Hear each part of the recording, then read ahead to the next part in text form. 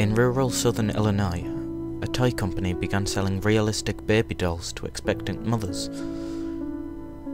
But apparently, after the mother had had her child, the toy baby would start crying uncontrollably, and eventually the rocking motion advertised to calm it down wouldn't work, and you couldn't get it to stop without shaking it.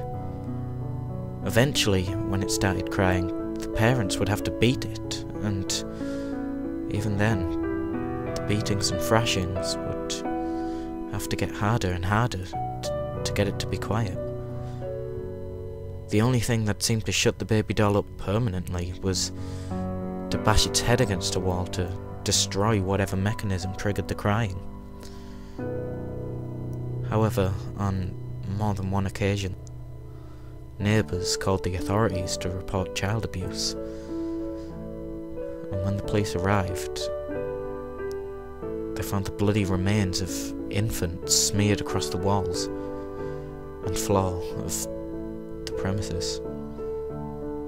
In most cases, the mother couldn't even understand why the police were there. She said that she had just got rid of the stupid doll.